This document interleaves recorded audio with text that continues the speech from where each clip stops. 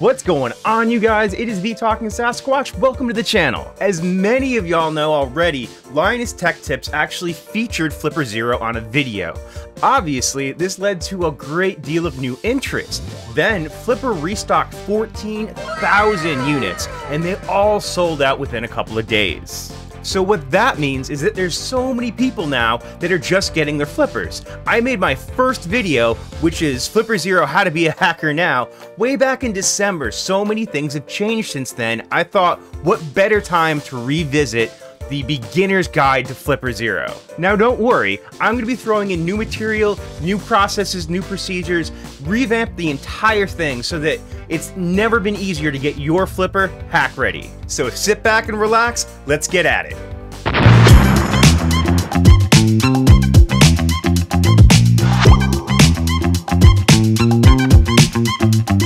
Alright, so first things first, I've got my flipper right here. When I first did the video, I did not have the silicone case for it. So there's actually a few things about this case that have led to a lot of questions. So I'm glad that now that I have it, I can explain those things. So basically, one of the issues was that when you take your SD card and put it into the flipper itself, always notice that it does go in upside down. They weren't able to push it in far enough. So they keep pushing at it, but you can see it's not actually in all the way. So I just grab myself a little popsicle stick and give it the old push until it clicks in. So now you can see that's all the way in. Now you know your SD card's going to work correctly. You won't have any weird connectivity issues. That's very important. Make sure it's plugged in all the way. I know it sounds obvious, but make sure. So we're just gonna go ahead, take our flipper, connect it to our USB-C cable that came with it. The reason why we like to use the one that came with it is that we know it carries data and power. So it'll do everything we need. Then we're gonna download and install QFlipper so we can update it for the first time. So we're gonna hop on over to our desktop and open up Google and just search for QFlipper. That simple, that easy. Update firmware via QFlipper. Download QFlipper for Windows. Save, I don't need to save, whatever. We can be in my 3D printing folder, that's fine. I don't care. Download that, and please wait while setup's loading. Unpacking data, this is all normal. Next. I don't need desktop. USB DFU driver, make sure you install that because if something goes horribly wrong with your flipper, which it's very possible, we've all run into DFU issues in the past, that'll allow you to drop into a recovery mode. So that's important. So you're gonna click install, wait for that to install, and finish. Now that that's installed, we're just going to go ahead and open up QFlipper. Since our flipper's already plugged in, you can see I've actually got a little animation that I made for Outtro on here right now. Cute little deer. And let's go back. We're going to click the update button, and then we're going to update. So you can update to different versions of the firmware by clicking right here. You have the release candidate, and the development candidate. The development candidate has more features that haven't been fully bug tested. However, in my experience, I always install development. I've never really run into issues with it. So we're going to go ahead and click the update button. What it's going to do, it's going to send the firmware files to the flipper, and then it's going to install on the flipper itself. So this just takes a second. It's just transferring files. Then it's going to flip over to basically a blank screen on QFlipper while the flipper itself is doing the firmware update. A few moments later. So now, yeah, you can no longer see the screen, but if you look at the actual flipper itself, it says updating, writing the radio frequency, or radio firmware for that matter. It'll say installing resources, all this other good stuff. Super normal. Just give it time and it will work. No problem. Alright, after a few minutes of installation, you can see firmware success. Hooray! Now we've got stock Flipper Zero firmware. Now, I know some of you are asking, hey, why are you installing the official firmware? I just want to run directly to custom firmware. Well, it's actually important because it does change some of the file structures and it just gets everything updated to the latest version. I've definitely tried installing without doing this before and you do run into issues.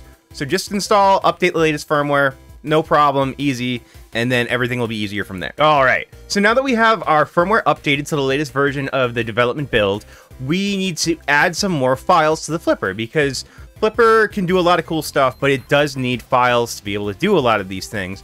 So what we're going to do is we're going to go over to the GitHub of none other than UberGuidoz to download all those files. We'll just go to Google and then search for UberGuidoz. Here we are. And then we can open up his repository and then click right on Flipper. Last time what we did was I downloaded the zip file, which didn't work because you can't really unzip that file very quickly. Then we were using downgit, and that has token issues. So today what we're going to do is we're just going to simply use GitHub Desktop. So we'll click the button here. It's just going to copy the URL. Then we'll open up GitHub Desktop. So here we go, GitHub Desktop.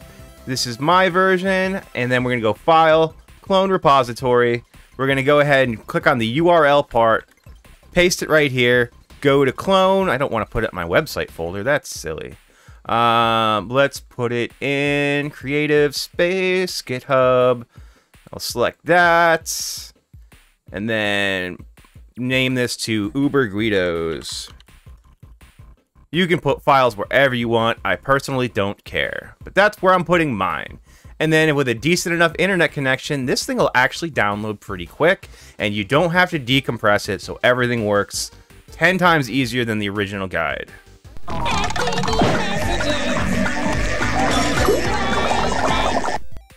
Hey, look at that, we're all set. And Microsoft Defender found some viruses.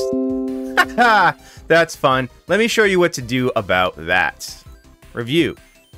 So, don't send that. One of the things that's going on is that inside of this file, or this directory, is a whole bunch of bad USB scripts. Windows is designed to block those. So what we're going to have to do is we're going to have to turn on a folder exemption for Windows Defender. Go ahead and just pick Manage Settings, and then add or remove exclusions. It's going to pop up a little Windows security thing, add an exclusion. And then I'm just going to select the folder where I downloaded all these, which is actually, I had to change it because I ran out of space, video space, and UberGuidoz select folder. So that's going to exclude the UberGuidoz folder from Windows Defender, so it's going to let us have all of our files, and it won't get mad at us again.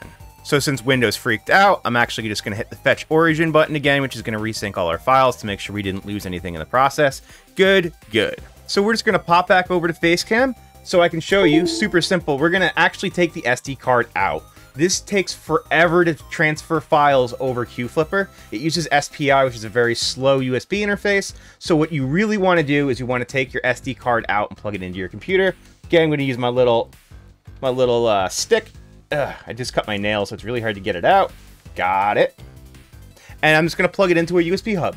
So that'll make all my file transfers 10 times faster. So pro tip. Take the SD card out, plug it in your computer somehow.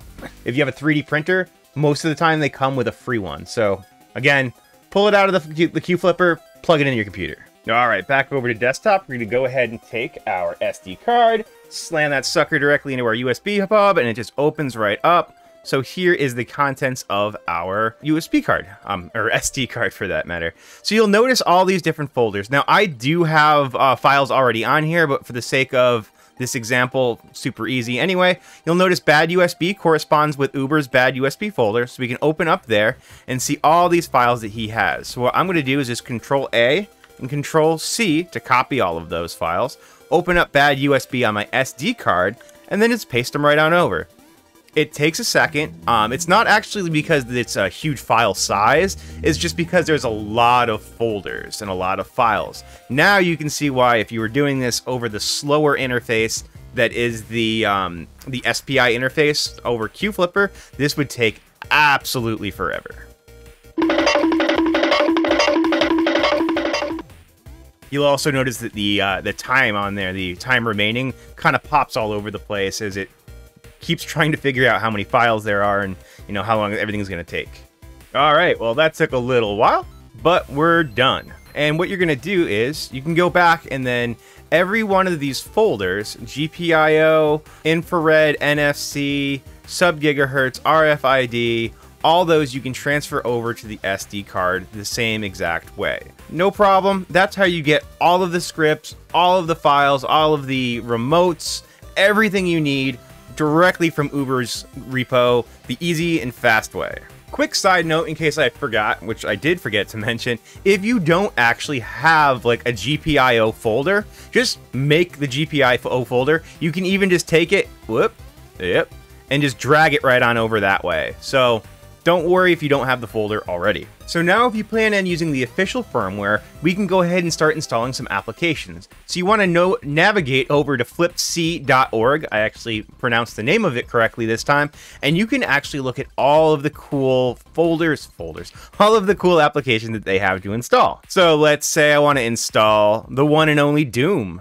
So what we can do is, I forgot a very important step. We're going to go and we're going to take the SD card and plug it back into our flipper. So give me 1 second, I'll do that. Okay, so also very important, once you're running FlipC, you want to go ahead and close QFlipper, because FlipC is actually going to directly control your flipper, install the files for you. So if you have QFlipper open, it won't be able to do that.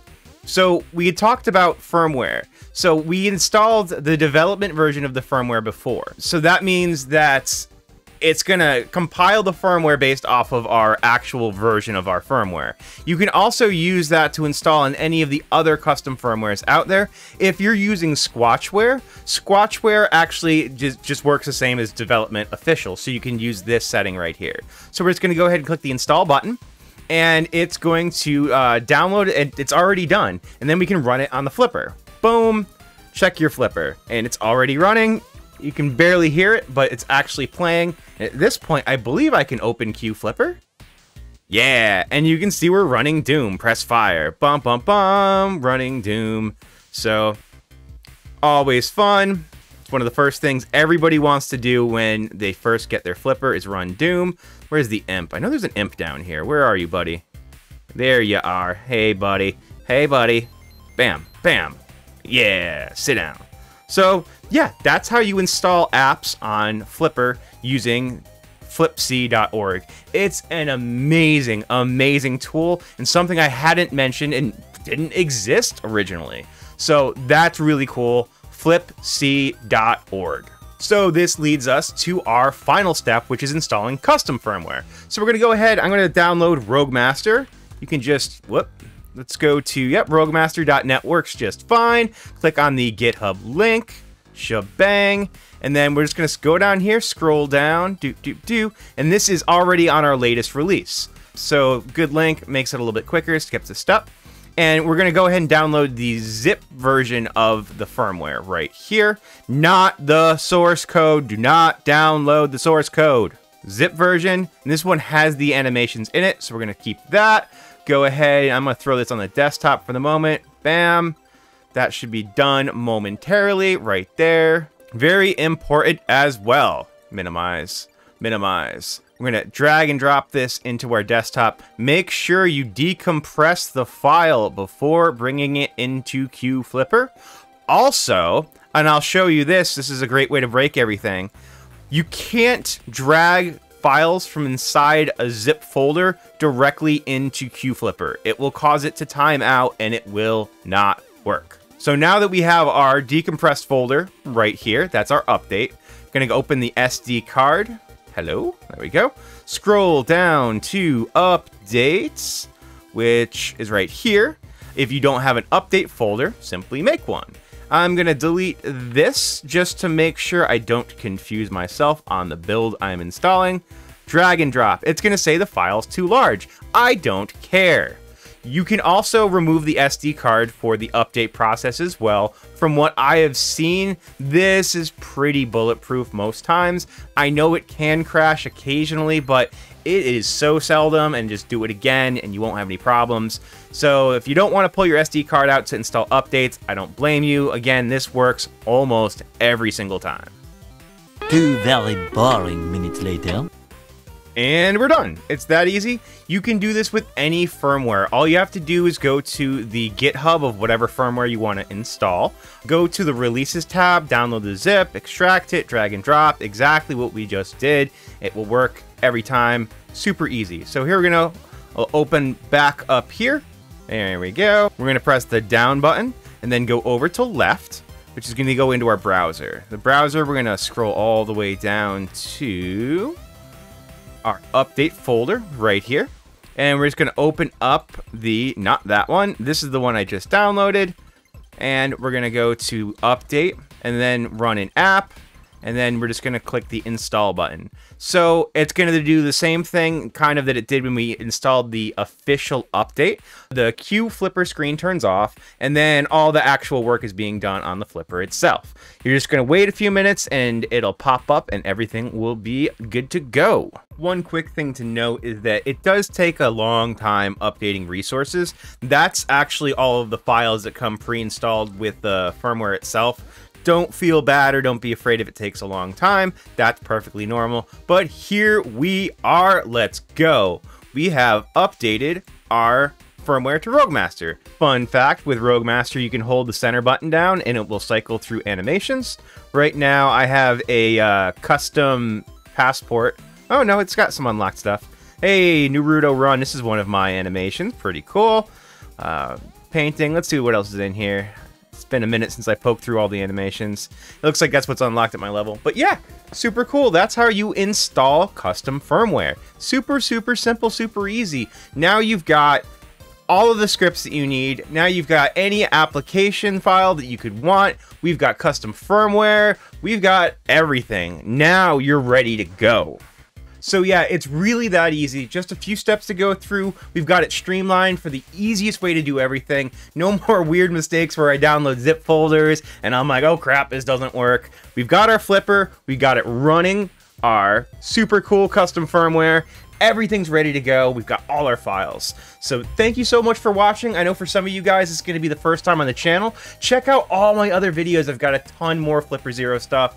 Literally almost anything I could figure out how to do on a flipper, I made a video for it. I've got some cool stuff coming up. I've got the most ridiculous flipper stem development board learning tool I've ever seen.